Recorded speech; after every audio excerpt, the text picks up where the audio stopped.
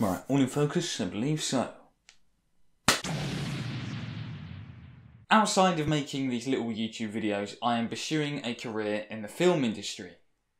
I've worked on a few exciting projects, including short films, a Sky series, and a few other projects, as a runner or location marshal. I've always wanted to make my own films, and the directors that inspire me to do that are films that I just generally love to watch over and over again, probably just because they're directed by a certain someone. These people are Guy Ritchie, Edgar Wright, and of course everybody loves Christopher Nolan. I've always been passionate with the way that scenes look, and sometimes shot. I'm obsessed with dolly zooms, which was probably born from watching Peaky Blinders a few too many times. The film I'm going to talk about today, and a particular sequence, is the night window scene from 1917. The man responsible for the superb cinematography and the whole look of this film, Roger Deakins. Directed by Sam Mendes, 1917 was released in the UK in December of 2019. It was the first movie I'd seen to attempt a story in real time comprised of seamless transitions throughout, connecting everything together, making it feel like one continuous shot throughout the 2-hour film. Most know lighting is a very important part when it comes to production, and is a great tool for physical storytelling. The night window scene is a perfect example of this fact. This scene was a major standout from this already incredible piece of cinema. The main sources of light from what I can see are the burning ruins giving off an orange warm glow to the background, and the bright white light of the flares shooting overhead.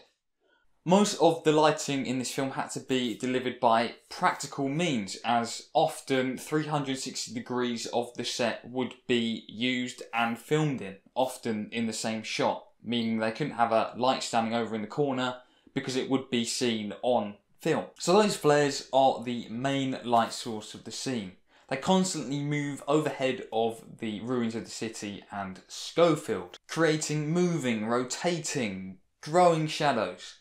Everything has been meticulously planned out as Schofield and the camera are running through the ruins of the town. This sort of gives off a sense of disorientation, as obviously Schofield's mindset is probably all over the place. He's behind enemy lines, he's in a completely alien environment. He also just had an altercation with a German sniper. This sequence is just a masterclass in how important visuals are to storytelling.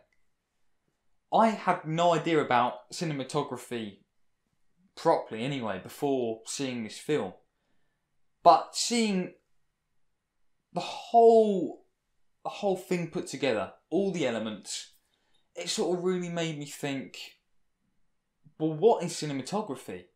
Because I knew vaguely, but it sort of showed the importance of putting lights in. Like, you don't just light a set because it looks slightly better than no light at all. You put lights in because it can tell a story. It can tell a story as much as the characters, as much as the script. And that was down to this film. This film showed me and piqued my interest and made me think, cinematographer, that's such an important role. And without that, well, films wouldn't have the impact they have today. I could talk about this rich film all day, but I chose a night window scene in particular because I think it has become one of my favourite sequences or scenes in the whole of cinema.